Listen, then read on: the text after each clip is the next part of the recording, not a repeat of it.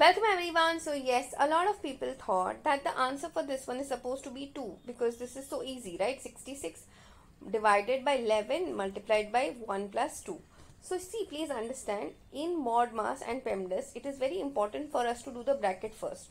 So 1 plus 2 is basically 3, and since there is no sign between 11 and the bracket, means you have to do it, the sign carried forward is multiplication. So next, at this step, lot of people made a mistake. This is 66 divided by 11.